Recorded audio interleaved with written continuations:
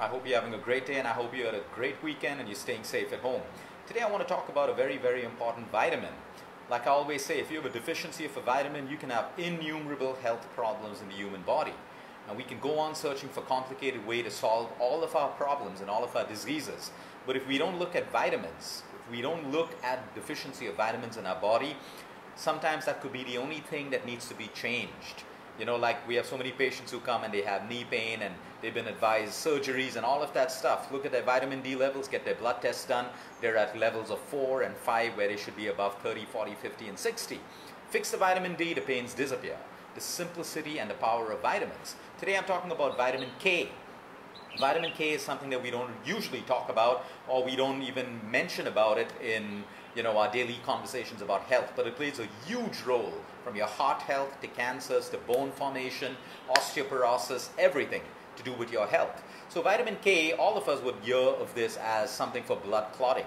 Yes, it's needed for our blood clotting, but a lot more. Bone formation, this is very important to me, not just because of osteoporosis. Bone formation plays a vital part of our immune system. You know, our bones produce a lot of our immune factors. And if we have a problem with our bones, not just brittle bones, which lead to osteoporosis, I'm talking about the insides of your bone matrix, you can have a huge issue with your immune system. And a lot of cancers are also born from insufficient bone health.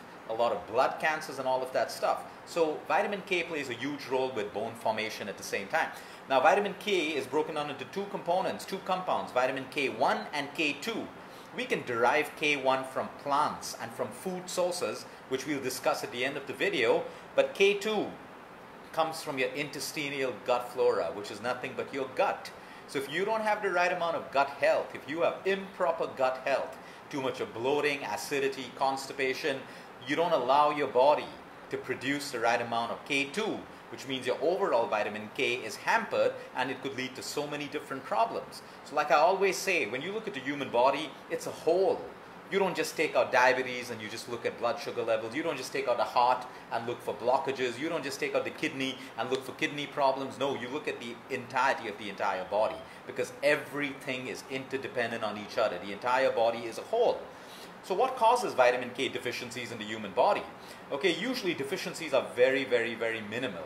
But this is what can cause the deficiencies. And if you have these problems, you may want to speak to your doctors about supplementing you on vitamin K, or you got to eat the right foods and correct your diet so you can get natural vitamin K from your diet. Number one is liver disease or liver problems. If you have an alcoholic fatty liver, if you have a non-alcoholic fatty liver at the same time, you binge drink on alcohol, you have liver cirrhosis, you have a liver cancer, or you have any problem where the liver's taking a real beating and your enzymes, your SGOT and your SGPT are extremely high all the time, there's a possibility you have a deficiency in vitamin K. Then the second thing is fat malabsorption. So people out there on fat diets that don't eat fat at all, they do this oil-free cooking and they don't have any fats in their diet because they think fat makes them fat. You need fat for the absorption of vitamin K. You need fat for the absorption of vitamin A, D, E, and K. So you can be popping all the supplements in the world or eating healthy food, but if you don't have fat to absorb it, you have a big problem over there.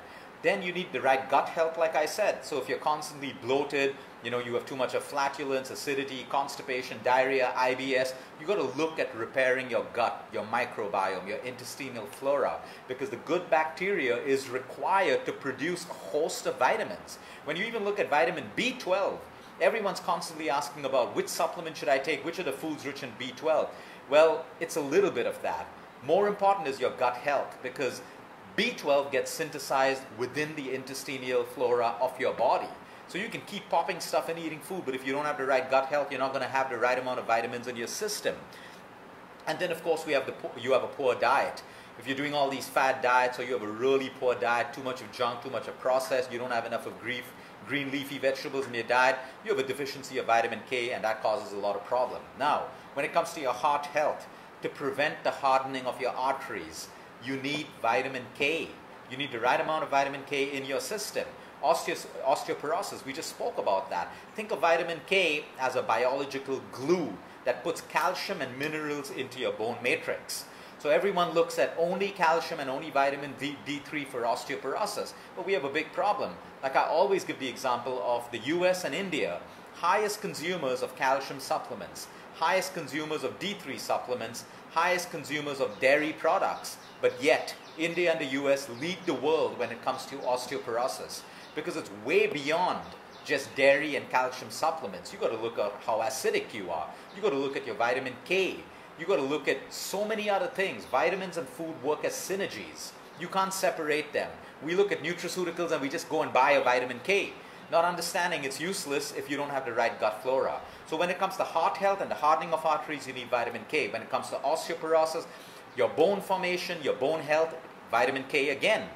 The International Journal of Oncology talks about the relevance and the importance of vitamin K when it comes to cancers. They are showing us studies of how even in aggressive lung cancers, deficiency of vitamin K can expedite the growth of cancer cells. Not just lung cancers, colon cancer, mouth cancer, and even leukemias and blood cancers.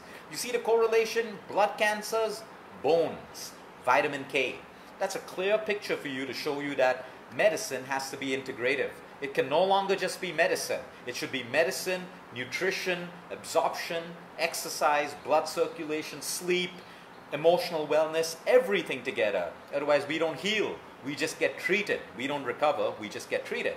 Coming to diabetes, vitamin K2 is responsible for insulin sensitivity. Most people today have diabetes because of insulin insensitivity. Insulin sensitivity, you require vitamin K2. Where did I say vitamin K2 gets produced? Synthesized in your gut. Today we know that if you have an improper gut, your gut bacteria is required for your insulin sensitivity. So you see the connection between your gut and diabetes as well. Everything is interconnected. Now what are some of the foods that give us vitamin K1, which is an important compound in your entire vitamin K structure? You have kale, cooked. You have broccoli, cabbage, cauliflower, all of your crucifers, all of your cruciferous vegetables, likely steamed, likely cooked. Green spinach, a fantastic vegetable rich in vitamin K. Green beans. When we look at non-vegetarian sources, you have beef, you have pork, you have chicken, you have eggs. Then we have all fruits. Mostly all fruits have a little bit of vitamin K, especially the berry family, pomegranates, kiwis. You have your legumes as well, your rajma, your chanas, all of your lentils and all of your legumes. You have parsley, you have avocado, and you have cheese. If you're eating a balanced diet, you should be having most of these things anyway. Like I said, most people don't have deficiencies in these. But when you ruin your lifestyle, you have other problems and conditions. It's a huge issue. And that's why I encourage patients who are especially going through radiation, chemo, and heavy drugs. That depletes your gut bacteria, including antibiotics. So if you're not putting in the right vitamins back into your system, you have a big issue with other problems that are caused because of a deficiency of your main vitamins caused by your primary drug or your primary treatment. So whenever you're going through a medical treatment, take it. We're not against medical treatments, but you must change your diet. You must change your lifestyle so that the side effect of the first treatment doesn't cause more problems in your body through deficiencies. Have a great day, everyone. Until next time, eat smart, move more, sleep right, and breathe deep.